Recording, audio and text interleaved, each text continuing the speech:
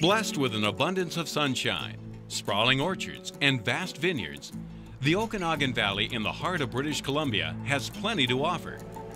Yet there is another star attraction that, because it operates above the valley floor, you often hear it well before it is seen. Each year, thousands are drawn to the Kettle Valley Steam Railway, not only for its history, but to experience firsthand the majesty and raw power of the last fully operational steam locomotive in Canada. Well, we like to say the 3716 and the train itself is history in motion. And for our guests that come up here, it's a multi-dimensional experience. Now, what we are finding is that a lot of people that are now in their 60s and 70s and 80s remember as children riding steam trains, through the farming communities. And they turn around and they bring their grandkids up here. And people also come up here for the scenery, they come up for the music, they come up for the train robberies. So that's why we have a multi-dimensional experience. Located in Summerland B.C., the Kettle Valley Steam Railway began operating as a heritage railway in September of 1995. Its primary mission then remains the same today, to preserve a significant piece of Canadian rail history dating back to 1910. The railway initially was built by the CPR as a short line, and Lord Shaughnessy had contracted out to Andrew McCullough, the chief engineer, to come in and survey the area of the Okanogan for accessible routes to put in a rail line. It was a very difficult terrain, but they continued to put the line through and through some very hazardous areas. There was a lot of bridges that had to be built and rock to be blasted, tunnels to be put in. What became known as McCullough's Wonder would take 5 years to complete. Finally, in 1950, the 325-mile Kettle Valley Railway would celebrate the start of what would be more than a 70-year run as a vital link between BC's Okanogan Valley and distant markets east and west. Gradually, though, due to advances in transportation and high operating costs, the Canadian Pacific Railway decided to cease operation of the KVR in 1989. Well, when the CPR decided to shut down the Kettle Valley Railway, as it was known, there were visionaries in Summerland who felt that this would be an opportune moment to at least preserve a section of the railway. There was an original society that was formed latter part of 1995, and they struggled because they didn't have any equipment. And another society was formed, which is now known as the Kettle Valley Railway Society in 1998, and it has been the caretaker of a legacy that we are very proud of. Utilizing 10 miles of the original KVR line, the Kettle Valley Steam Railway early on operated with a loaner locomotive and 2 passenger coaches.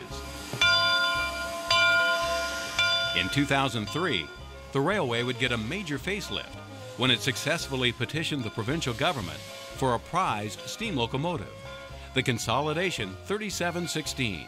Well, it was built in 1912 by the Montreal Locomotive Works, ordered by the CPR mainly for hauling freight. Worked most of its life in the west, Winnipeg west into the Kootenays. Originally built as a coal burner, converted to an oil burner in about the late 40s. It's quite a thrill to be in control of this much power. There's really no experience like it. Renamed the Spirit of Summerland in 2010, the century-old 3716, with all its bells and whistles, is a crowd favorite. Yet by no means is it the only feature that makes a ride on the Kettle Valley Steam Railway so enjoyable. We do follow the sides of the mountain through Prairie Valley, so you're looking down on the valley itself, and most of the valley now is being converted over into wineries, and it looks very beautiful. And of course it's those other things, the sound of the engine, the whistle, the click-clack of the wheels. Come on, you can do it with me. Woo! Woo! The other thing too that we hear is we love the staff and volunteers. You know, when people come up here and they ask us questions, I think that is the light switch for us, because we believe in what we do. We are storytellers, and sometimes we embellish a bit to make it more interesting, but that's part of the fun. Something else that makes the Kettle Valley Steam Railway fun are the special event trains it features at various times throughout the year.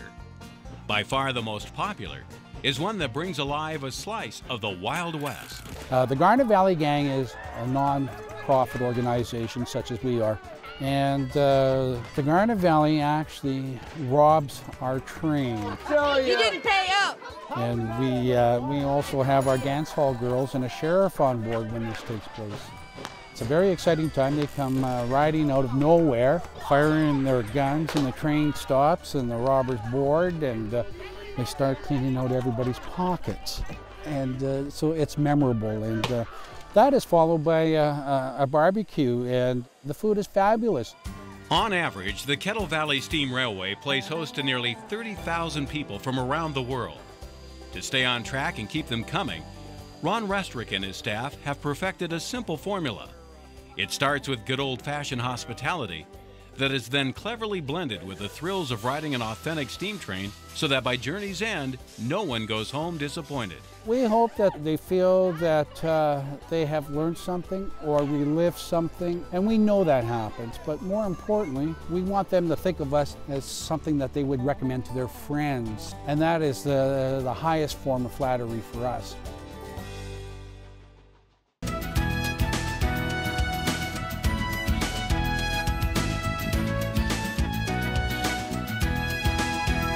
If you have an idea for Northwest Profiles, send it to KSPS TV, 3911 South Regal, Spokane, Washington 99223. Northwest Profiles is a presentation of KSPS Public Television.